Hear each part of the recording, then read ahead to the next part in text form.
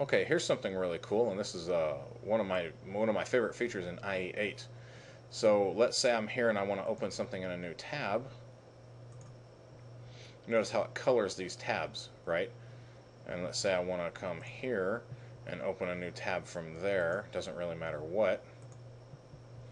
So all these guys are green because they originally started with this one, and the rest of these were children off of that, right? So let's say I want to open up a new one. And then I come here and I say open a new tab. Now both of these guys are blue. Let's say I want to start a new one.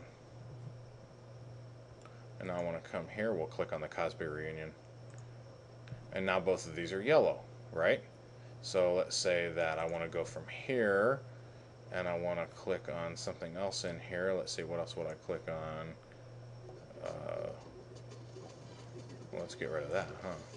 I hate sites that make noise. But anyway, you get the idea. So all of the children from an original parent are gonna have the same color, and you can see how all these guys have the same color from their different parents. So you can easily see that if you're right here or you're right here, you can easily see where you came from, and you can get back there very easily. So it's a nice way to leave a breadcrumb trail while you're surfing, and I just love that feature.